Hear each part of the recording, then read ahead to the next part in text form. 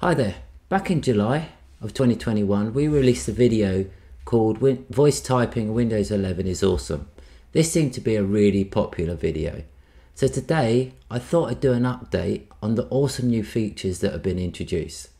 So since the preview build 22518, which was released in December 2021, Voice Access feature can now do many more things.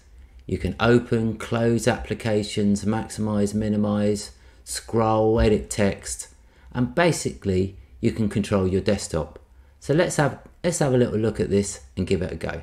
So to begin with, what you're going to need to do is open up your settings on your Windows 11 device, scroll down on the left and select accessibility, scroll down on the right and under interaction select speech.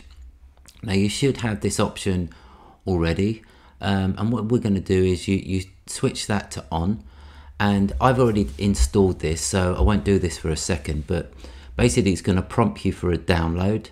You download the language pack, and then it's going to give you the option to go through an interactive guide basically to set this up and give you some experience. So I'm going to go ahead and switch mine on. And as you can see at the top, it's saying I'm in sleep mode at the moment. So it's not actually turned on. So to turn that on, I will need to say voice access wake up. There you see it, it's suddenly started listening to my microphone, and it's given me verification instantly on the commands and the words I'm giving it. And I think that's really useful because you can interpret that or see how this feature is interpreting your text. Now, this is instantly or initially available to the US language, so there's going to be some incompatibilities here, and it's not going to be perfect. But I think there's some really useful things in here. Now, I've got a website which I'll add into the video, and it gives you a selection of all the commands you can initiate. So voice access and microphone, interact with apps, interact with controls and overlays, etc. So take a look at that, that's quite useful. And if you want to look at some of the settings on the right hand side, you click the settings icon, you'll get details such as you can select your microphone and switch them. I'm on a headset, but I might want to do it on the desktop video or a microphone, so you can do that instantly there. So what we're going to do is, despite the fact that that website I'll make available, you can also give a command where you can say, what can I say? And there you see a selection of the options currently available. Now, no doubt this is going to be expanded on and you'll have additional capability, but I think it's a really good start for opening up what you can do with the desktop, as opposed to just, you know, adding text into a document. So let's give a few of these commands a go and see how we get on.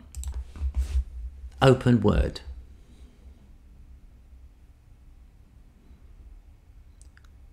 Double click.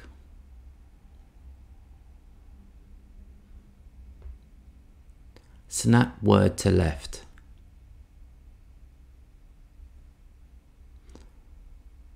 Minimize Word. So other things we can do here are search on Bing from Microsoft. Search on YouTube for Microsoft.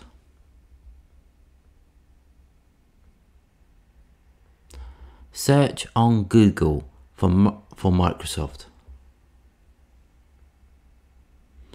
So there you have it. We've used just a few commands there, and we search across different websites there, which are, I think, is fantastic actually. Will it replace what you do on a day-to-day basis? Probably not, but I think it's starting to get there, and really this is really good stuff. I can now minimize Edge, open Notepad,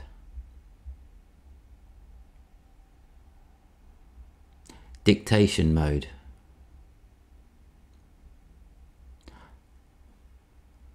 type Thank you for joining this video. It's been really useful. I hope you really enjoy what you've seen here and give it a go for yourself. Full stop. Next line. Please let me know what you think of this new functionality and provide feedback. And obviously subscribe to the channel for more videos coming. Full stop. Next line. Close Notepad. Default mode. Close Notepad. Double click. I haven't quite learned how to do this bit yet, so it just takes some getting used to, which I'm sure you can imagine.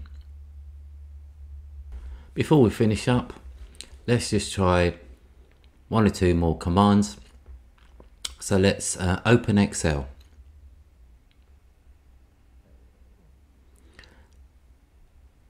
Go to desktop. Restore Excel. Open Excel.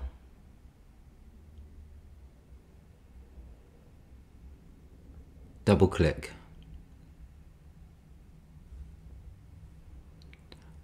Scroll down. Scroll up. Close Excel. Open Word. Maximise Word.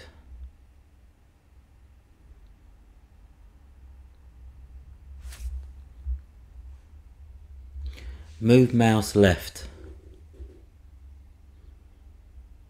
Stop scrolling. Move mouse up. Stop mouse. Double click. Select all. Copy that. Open Notepad. Paste. So hopefully you found that as fantastic as me, and as Dean said in the first video, that's awesome. I think there's plenty more to come, but those upgrades, those improvements that have been implemented are really good, and I think I'm really looking forward to seeing what they can do next, and I hope you are too. Thanks very much for now. Please subscribe, and we'll see you again soon.